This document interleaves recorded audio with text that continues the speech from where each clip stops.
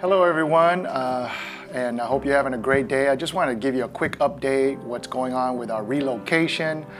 You know, here in Houston, we've had this crazy winter storm. I was given the lease that week, and we had no power or anything, and so I couldn't do anything. And so now what I did was we sent the lease to our attorney to have a look at it, and they were without power, and so it's delayed everything. But I just want to let you know we are moving ahead.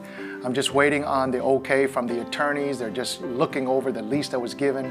Also, we have about over $24,000 that has been raised thus far, and I think money's still coming in. But I want to say thank you for all those that are believing. And we're going to try to relocate soon. I'm hoping to get the keys to this place at the beginning of this month of March. But you know, it just depends on our negotiations and things like that still, because there's some finer points that needs to be done. But our attorneys are looking at it, and we are moving ahead. Thank you so much for your prayers, for your donations, and also for your patience. And it's been trying for all of us. I know we're trying to get to moving forward, but I just want to give you a quick update and say I love you. Thank you so much, and we'll speak to you soon.